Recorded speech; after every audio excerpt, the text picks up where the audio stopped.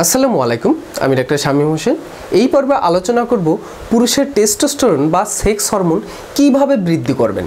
এর আগের পর্বে আলোচনা করেছি লো টেস্টোস্টেরন হলে বা সেক্স হরমোন কমে গেলে কিভাবে বুঝতে পারবেন যে আপনার লো টেস্টোস্টেরন হয়েছে, এবং আরেকটি পর্বে আলোচনা করেছি লো টেস্টোস্টেরন কারণগুলো কি। যারা ওই ভিডিওটি দেখেননি তারা এই ভিডিওর শেষে স্ক্রিনে ভেসে উঠবে, সেখান থেকে দেখে নিতে পারেন, না হলে ভিডিও ডেসক্রিপশনে আমি লিংক দিয়ে দেব, সেখান থেকে দেখে নিতে পারেন। আপনার আগে বুঝতে হবে যে কি কারণে আপনার টেস্টোস্টেরন লেভেল কমে গিয়েছে। ওই ভিডিওর মাধ্যমে আপনারা বুঝতে পারবেন যে কি কারণে আপনার সেক্স হরমোন বা টেস্টোস্টেরন লেভেল কমে গিয়েছে।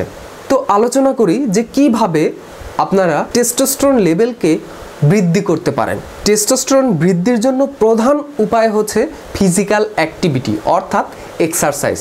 যারা যত ফিজিক্যাল অ্যাক্টিভিটি করবে তাদের টেস্টোস্টেরন লেভেল তত বৃদ্ধি পাবে। আমাদের দেহে ফিজিক্যাল অ্যাক্টিভিটি বৃদ্ধি পেলে এই টেস্টোস্টেরন বেশি পরিমাণ প্রোডাকশন হয়, কারণ আমাদের মাসেলস অ্যাক্টিভিটির জন্য এবং মাসেলস গেইন করার জন্য এই টেস্টোস্টেরন বৃদ্ধি হয়ে থাকে ন্যাচারালি।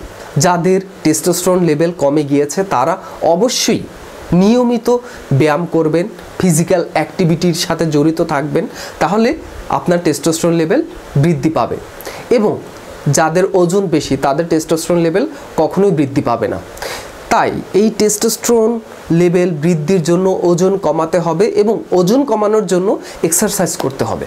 টেস্টোস্টেরন বৃদ্ধির দ্বিতীয় উপায় হচ্ছে সঠিক পরিমাণ পুষ্টি গ্রহণ করা।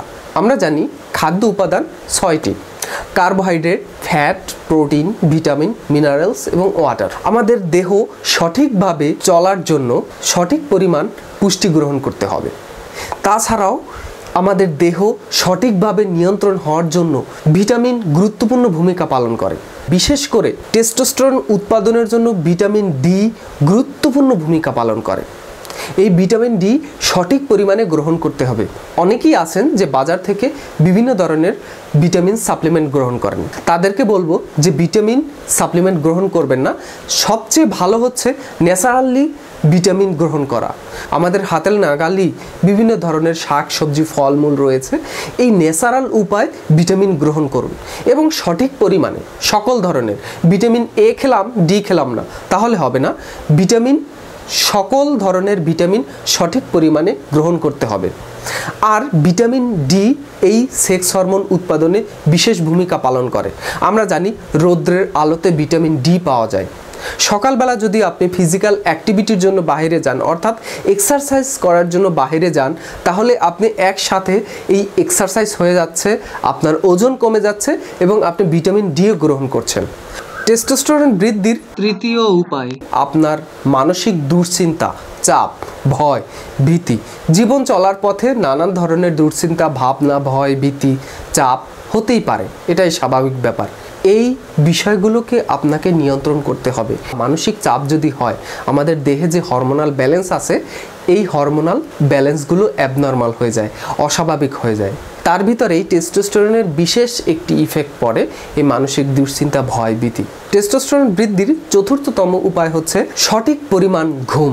অনেকেই আছে যে মোবাইল পাশে রেখে ঘুমায়, ফোন আসলে জেগে উঠি, অতিরিক্ত পরিমাণ রাত জেগে আমরা মুভি দেখি, নাটক দেখি বা বিভিন্ন ধরনের কাজ করে থাকি। কোনো দিন ঘুমালাম 3টায়, কোনো দিন ঘুমালাম 2টায়, কখনো ঘুমালাম 12টায়, কখনো 11টায়। এরকম অস্বাভাবিক টাইমে যদি আমরা ঘুমাই তাহলে আমাদের দেহের ভিতর যে অভ্যন্তরীণ ঘড়ি রয়েছে যাকে বলা হয় বায়োলজিক্যাল ক্লক, এই বায়োলজিক্যাল ক্লকটি অ্যাবনর্মাল হয়ে যায়। আর এই বায়োলজিক্যাল ক্লক অ্যাবনর্মাল হয়ে গেলে আমাদের হরমোনাল যে ব্যালেন্সটি রয়েছে তাদের সিক্রেশনের একটি নিয়ম রয়েছে। নির্দিষ্ট সময় নির্দিষ্ট পরিমাণ হরমোন সিক্রেশন হয়। যখন আমাদের এই ঘুম অস্বাভাবিক হয়ে যাবে বা ইরেগুলার হয়ে যাবে, আমাদের অভ্যন্তরীণ ঘড়ি বা বায়োলজিক্যাল ক্লক অ্যাবনর্মাল হয়ে যাবে, আর তার ফলে এই টেস্টোস্টেরন লেভেল ডাউন হয়ে যাবে।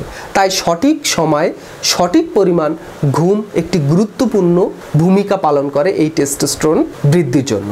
টেস্টোস্টেরন বৃদ্ধির আরেকটি গুরুত্বপূর্ণ উপায় হচ্ছে মেডিটেশন। একটি গবেষণায় দেখা যায় যারা মেডিটেশন করে তাদের হরমোনাল ব্যালেন্স এবং আমাদের অভ্যন্তরীণ ঘড়ি অর্থাৎ বায়োলজিক্যাল ক্লক সঠিকভাবে হয়ে থাকে। দেহের সকল ফাংশন ঠিকঠাকভাবে হয়ে থাকে এই মেডিটেশনের ফলে। যারা এই মেডিটেশন পারেন তারা মেডিটেশন করবেন, আর মেডিটেশন করার বিভিন্ন ধরনের পদ্ধতি রয়েছে। এই মেডিটেশন নিয়ে পরবর্তীতে একটি ভিডিও তৈরি করব, সেখান থেকে আপনারা দেখে নিতে পারেন, বা অনলাইনে বিভিন্নভাবে এই মেডিটেশনের প্রক্রিয়াগুলো আপনারা জানতে পারেন। টেস্টোস্টেরন বৃদ্ধির জন্য কিছু খাবার রয়েছে, যে খাবারগুলো গ্রহণ করলে এই টেস্টোস্টেরন লেভেল বৃদ্ধি করা যায়, সে বিষয় নিয়ে পরবর্তীতে একটি ভিডিওতে আলোচনা করব। তো এটুকুই ছিল এই পর্বের আলোচনা। আপনাদের স্বাস্থ্যের যে কোনো সমস্যা হলে কমেন্টসের মাধ্যমে জানাতে পারেন। তাছাড়া আমার সাথে যদি পার্সোনালি কন্ট্যাক্ট করতে চান তাহলে ফেসবুক লিঙ্ক এই ভিডিও ডেসক্রিপশনে দিয়ে দেব। আর যারা আগের ভিডিও দেখেননি তারা স্ক্রিনে ভেসে ওঠা ভিডিওর উপরে ক্লিক করলে সেই ভিডিওগুলো দেখতে পারবেন, না হলে ভিডিও ডেসক্রিপশনে গিয়ে লিঙ্কের মাধ্যমে সেই ভিডিওগুলো দেখতে পারেন। ধন্যবাদ।